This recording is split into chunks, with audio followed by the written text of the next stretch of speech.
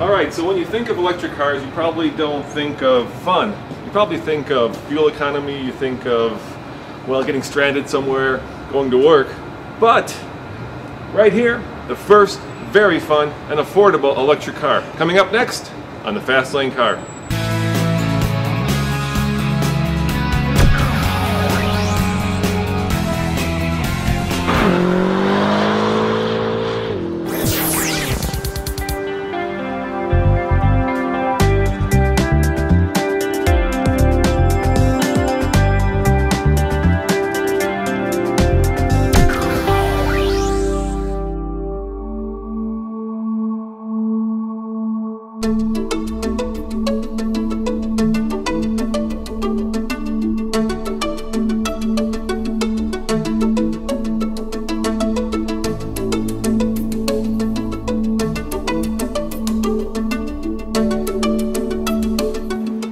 Alright, I bet you're wondering what's under the hood. Well, of course, under the hood of the Fiat 500e is an electric motor which puts out 111 horsepower and 147 pound-feet of torque. And you can really feel that torque when you floor it because the wheels will actually spin. Unfortunately, the power kind of falls off a cliff if you stay in the power band. Now, all that power is good for 87 miles of range, and it'll take about 4 hours if you're lucky enough to have a level 2 charger to recharge it, otherwise all night. And by the way, if you're a speedster, top speed of 88 miles an hour, which of course is completely illegal, so I wouldn't know anything about that.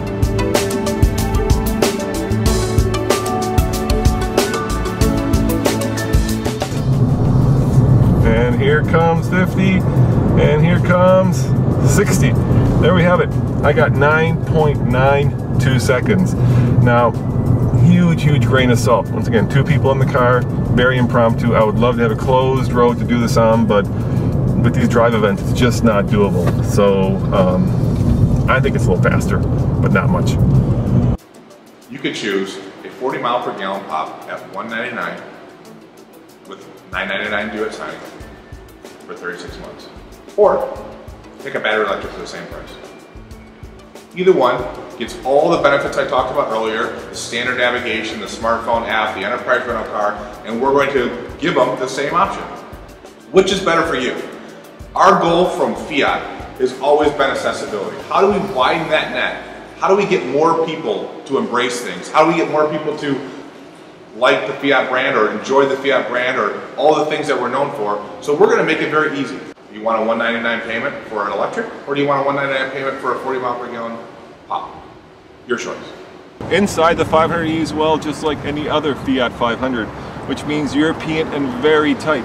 The materials are nice, if somewhat plasticky, but keep this in mind, I'm 6'2" and my head does not fit, especially on the passenger side, which is a little bit taller than the driver's side. When you buy the 500e, you get standard the TomTom navigation system.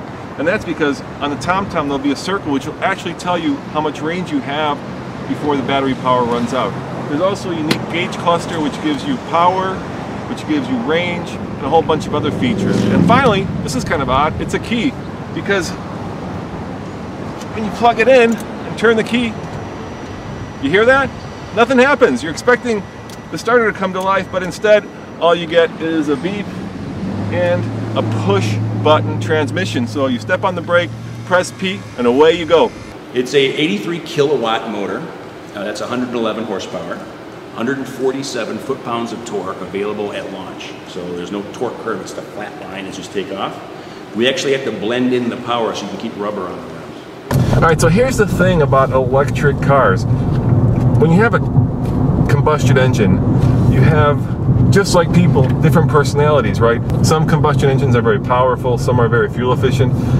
An electric motor, well, it's an electric motor. It's got a set amount of torque and a set amount of RPM, and it really, well, feels like any other electric motor. So it really depends on how the engineers set up the torque. And in this car, when you floor it, you get a lot of power, like right there, and then it kind of just falls off a cliff, especially when you're on the highway. There's not a lot of passing power. And with a top speed of only 88 miles an hour, you feel like, well, you feel like you're in one of those older 70s Datsuns. But, you know, no one's buying this car to go zipping around a racetrack. This is a commuter car and for that it does just well. In terms of structural solidity, it's heavy and you can feel that weight. And I think the tires are set up to be low resistance to give you as much possible distance per charge as you can go. So that means that they're not exactly grippy. If you're wanting to buy a car that performs, go for the Fiat 500 Abarth.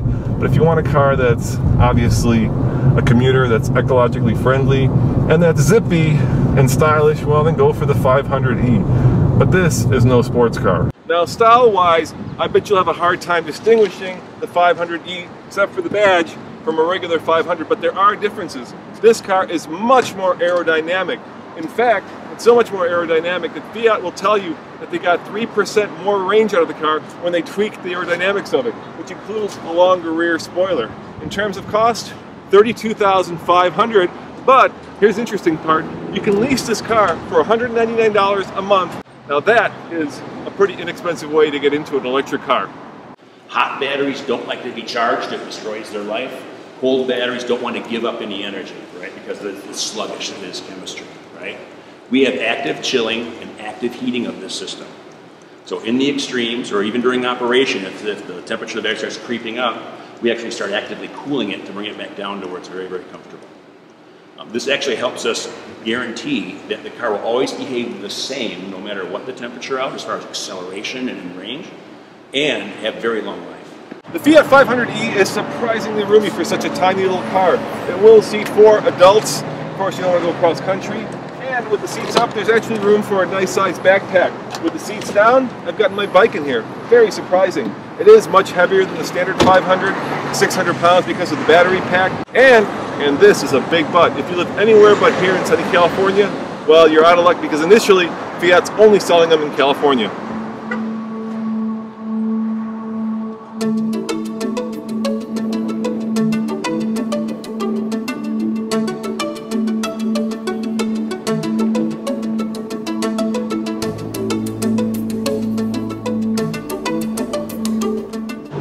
Alright, here's an easy one. On the TFL scale of buy it, lease it, rent it, or forget it, for $199 a month, well, that's about as much fun as you can have. So, of course, lease it. As always, this is Roman, reporting from sunny California. See you next time on the Fast Lane Car.